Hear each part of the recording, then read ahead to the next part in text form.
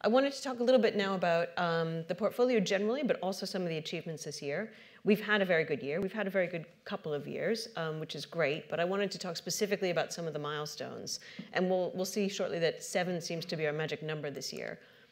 Malcolm mentioned we've had 7 new investments this year. We'll talk about a few of them. 3 of them have not yet been announced, so we're not going to name them specifically, but look for them shortly. And Malcolm mentioned 5 exits. If we look at the partial exits we've had this year as well, we've had 7. And you might recall that we've had, until the VCT rule changes, we've had a strategy of our debt team investing the nil earning cash into debt to make the money work harder.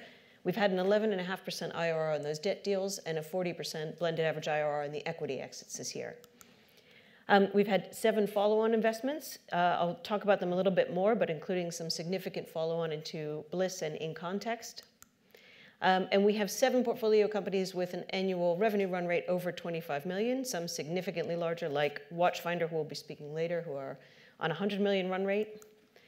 And then all of a sudden I have to show 4 instead of 7. But we've had 4 companies that were featured in the Sunday Times, either Tech Track or Top Track 100 this year. So it's been quite a good year. I just wanted to quickly remind you of the 42 portfolio companies that you are invested in. They're primarily UK-based businesses, but with a very global footprint. So this is where those companies trade outside of the UK. Wanted to talk a little bit about some of the things happening in the market. And one of the hot topics is probably Brexit. Brexit has fallen a bit flat for us in that there has been obviously a lot of speculation, a lot of worry, a lot of concern. This year for us and for our competitors, we haven't really seen a significant impact, which doesn't mean we won't see a significant impact, but it hasn't shown itself this year. One of the key considerations on a forward basis, the EIF, the European Investment Fund, is a significant investor of funds in the UK. Depending on where you look, 12 to 20% of UK venture and early stage funds were cornerstoned by the EIF. That's a significant number in itself, but the EIF's view is that they are an early investor that helps unlock more of the private sector money. And their view is that that early stage investment actually unlocked 2.9 billion in early stage investments in funds in 2014. So that would be quite a significant amount of money if the EIF is no longer able to act as a cornerstone investor. For us, that's both good and bad. It's obviously better when we have more money in the market because it makes it a more attractive place to start companies and to invest. On the other hand, that means there could be a lot less competition for new deals in the market. So that's something that could be coming down the pipe. One of the other considerations for us is cross-border transactions and also our portfolio companies operating in multiple countries. When we think about the portfolio, for us, we're more likely to be expanding to the US than necessarily to the EU, so there's a little bit of a risk mitigation there. But even so, the WTO provides that software companies or cloud-based companies trading from country to country are not subject to the same tariffs that other physical goods businesses would be. So when we look at new businesses, that's obviously a point of interest for us. Generally in the market, large-scale M&A is at an all-time low. However, on the VC side of the market, the last quarter had more deals, both in terms of number of deals and level of investment, than the same time last year. So what that means for us is that the VC market is quite hot. There are a lot of deals that we're seeing, and indeed, the number of deals in deal flow this year is twice as much as it was this time last year, and they're good quality deals. But it does mean we have to be cognizant of the exit market. And for us, quite a lot of the follow-on investments, as we'll talk about, and even some of the exits, we're looking to the US for. In terms of other general trends, valuations is a question we often get asked. Valuations in the US are coming down, but we're seeing a lag in that. So the valuations and the prices that we're looking at incoming companies on are still relatively high in our view. However, we're seeing early signs that the valuations are coming down. In part, we're seeing a lot of flat rounds, so at the same price as the previous round. And we're also seeing companies that turned us down on pricing coming back to ask us if that deal is still valid. So we do see some movement, but prices are still relatively high. Syndication is another key theme in the market right now. So what we're seeing is that many companies are being funded at a significantly higher amount of money earlier in their lifespans, which means the companies are growing a lot faster. But it also means that there's quite a bit of money taking a relatively risky position. We tend to follow that money, But because the early check size was big, that means the next check size is also going to be big. So we're looking to do a lot more syndication with other VCs and our peers in the market. Corporate venturing is another area that's of interest for us. So corporate venturing as a whole in the UK is at 28% of all new venture deals funded this year. That's at an all-time high. For us, we've seen it as a theme across a variety of portfolio companies that we'll talk about, but including Bliss and In Context. And then we are often asked about what sectors we look at. We do, at the beginning of each year, go through the process of looking at what sectors are hot, and at the moment, it continues to be things like fintech, prop tech or property technology is still of interest. Cybersecurity is still quite hot. Artificial intelligence and machine learning is certainly a hot area. But we tend to keep finding that we ultimately invest in the teams and the product. So established management teams have a good track record who we feel we can trust and who have a commercialized product. Sometimes that aligns with the sectors. Sometimes we find it falls outside of the target sectors. I think more often what we're looking for is particular themes rather than sectors. And actually AI and machine learning is an interesting one, because AI and machine learning, when we see it, when we actually see companies coming to pitch us, it's relatively rudimentary. So there's nothing near the level of sophistication that Callum was talking about, but companies are starting to embrace this. And what it means is that the capital efficiency is improved in the businesses that we're looking at. So it's more likely that we would be looking for a theme across multiple sectors than specifically focusing on a given sector. In terms of the VCT regulation changes, I'm not going to talk about this at length because I think we did last year, but there haven't been significant impacts on us. I think one of the things that we do note, we have an inability to support some of the portfolio companies, which is obviously frustrating for us, but it's a small number of companies, and for the businesses doing well, they aren't having an issue continue finding funding or even becoming self-funding. But it is something we have to be aware of. But I'd say on the deal flow side, deal flow is stronger than ever, and we haven't found that to be an inhibitor. I guess overall impact on investment strategy, there isn't a significant change in our investment strategy. We're still growth cap investors, and we're still looking for established management teams and commercialized product. But we do see an increased amount of syndication and also partnering with corporate venturing arms. So talking about deals and how we find deals. This is a ridiculously complicated slide, and I'm going to try and talk through it relatively simply. But I just wanted to explain where we find the deals and then our process for filtering those deals out and how a deal ultimately gets to be done. So we start here with the origin of new opportunities. About half of our deals come from traditional professional introducers, like corporate finance houses and accountants. 30% comes direct, and direct doesn't necessarily mean the company approaching us. It could mean other non-execs or other entrepreneurs we don't know making the introduction, or often actually they come from you guys, so thank you very much. And then the last bucket, which is increasing, is other private equity and venture, and this goes hand in hand with syndication, where we're looking to work with other private equity firms. So if we look at then the process, so that's where our deals come from. And I've got rough stats from 2015 across the top of the page here. But if we look at how the deals flow and the steps in our own process. So we see more than 800 deals, but about 800 of them are credible enough to run a quick check on, where we say, is there revenue? Can we see the growth? Is there a solid management team? And is the geography appropriate for us? If that's true, about half of those qualify to go onto the deal flow sheet, where we introduce it on a weekly basis, share an overview of the business, and begin our relatively high-level due diligence. Another 100 of the 400 end up going into proper due diligence, internal due diligence for us, where we're really checking the quality of the team and the plans. We're doing deep dives on their historic and forward financials. We're working on more information on the market and competition.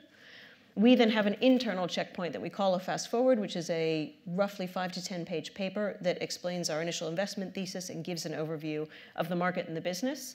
That's discussed and bantered by the investment committee. At the same time, we also invite the management team in to present to the entire IC. This is the first investment committee checkpoint where everyone says either, yes, we want to spend more time on it, or we don't. So of those, about 12 end up going into let's agree terms with the business and then start doing more formal diligence, continued customer meetings, or continued meetings and referencing and deep dives on the business. By this time, we should more or less know that we want to do this deal, because if we're spending that time on it, we should know that we want to do that deal. Roughly 10 of them get to the investment paper stage, which is our 20-page, 25-page paper that outlines the entire deal and the scope of the market, the business, the competition. We then have quite a lively discussion through the investment committee about whether we want to proceed with the deal or not. Generally, by the time it's got to investment paper stages, we do want to proceed with it. There's maybe one or two that fall off in that process. Once we've agreed it, we then move into the formal third-party due diligence, which is our last formal step in the process, where we have accountants and lawyers come in and do financial and legal due diligence. We'll use, if we believe we need to, we'll use external technology consultants to do tech DD and other forms of DD. And then we move to closing once the VCT clearance has been attained. So that's roughly the process that we go through, starting with 1,000 to 800 and ending up with 8.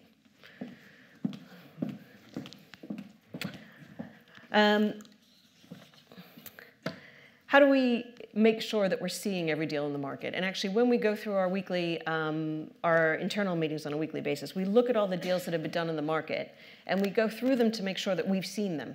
And what we're looking for is kind of that hit rate. Have we seen all these deals, which means we have the option of either deciding to do that deal or not doing that deal. But the important thing is that we've seen it. And we are seeing that number going up significantly. Some of the things that we're doing to try and make sure we're improving that, hiring, we've doubled the size of the team in the last 18 months, and hopefully you'll have a chance to meet some of the team here. We seem to be consistently hiring backgrounds from Harvard Business School, Goldman Sachs, and McKinsey, so you might see some themes running there, but we've got a fantastic team. Building our market profile, we've actually, the larger team has allowed us to make sure that we're present at a lot more events, and we've doubled the attendance at industry events and conferences this year. You just saw the award nominations. We've had a record number of award nominations this year. We've hired a specialist VCPR firm who's got us involved with Silicon Valley Comes to the UK, Sadiq Khan's Go to Grow platform, and the Duke of York's Pitch at Palace events. And we're continuing to look harder, which means looking at unusual sources. So a lot more of working our own networks quite hard and making sure we're at all of the industry events. And then lastly, I talked about syndicating before. We're finding our peers to be a good source. In 2012, none of our deals were syndicated. In 2016, 80% of the deals were syndicated with some other form of financier. I'm just going to talk briefly about some of the new investments that we've made this year. So in the video, hopefully you saw some old favorites as well as some of our new investments. A couple of the ones that have been announced. So Thread, an online men's personal stylist. Please do sign up and take a look. We'd love your feedback. Contact Engine, a communication technology firm that's used by large businesses to communicate on a regular basis with their customers. Honeycomb TV is a video advertising platform. It's a B2B business. POC, which is mobile app commerce, develops white label mobile apps and then resells them to people like Misguided. There is a bit of a common theme in here in that all of these businesses in some way, shape, or form are taking advantage of artificial intelligence and machine learning. And I talked about it's relatively rudimentary at the levels that we see it, and that is true. But if I give a couple of examples on the apparel side, so Thread will work to predict the things that you might be likely to return. So when you put it in your basket to check out, they'll say, do you always return skinny jeans, or do you hate everything that's blue? And instead make a recommendation to say, maybe you'd like these jeans, or maybe you want to try this in red.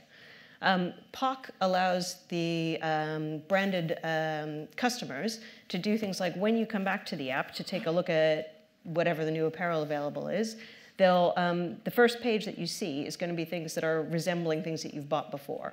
So this is light years away from what Kellen was talking about, but it still shows it's still a greater level of efficiency. And what we can see is that the sales and the sell-through is much faster with these businesses than it would have been with their predecessors 5-10 years ago.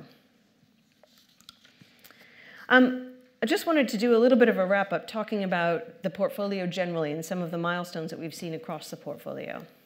So if I start, Bliss, which has been a bit of an old favorite, we've had this business for a little while, and it's been doing phenomenally in the past few years. They just closed a $25 million raise that was led by US investors at a valuation that was 30 times our initial entry valuation.